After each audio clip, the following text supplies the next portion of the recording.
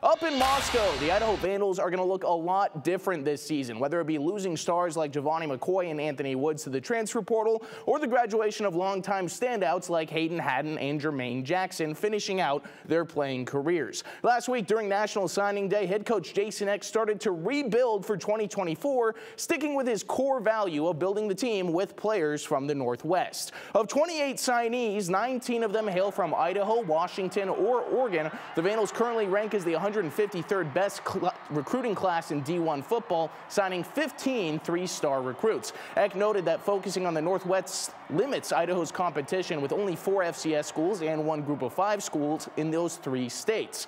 Also, it allows Idaho to find some hidden gems as they assemble their roster.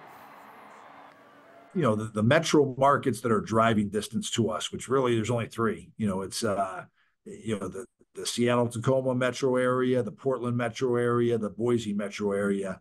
Again, those got to be our stalwarts, man. And again, we got to get our brand well known in those areas with the high school coaches, with the families. And, again, those are 3 states where we really got to try to target the best players who are not, Power 5 players in those states. And, there's some, there's opportunities there. And again, I think those have to be our home bases. So the Vandals picked up 5 signees from the state of Idaho, 4 from right here in the Treasure Valley. Owyhee quarterback Matt Irwin will be moving to the other side of the ball to play safety for the Vandals. Eagle tight end Cal Huish and offensive lineman Leon Evans signed as well. And Timberline tight end Aiden Nixon is also committing to play in Moscow. The Vandals will continue to recruit through the late signing period on February 7th, also looking to pick up some college transfers in the coming weeks. We're back after this.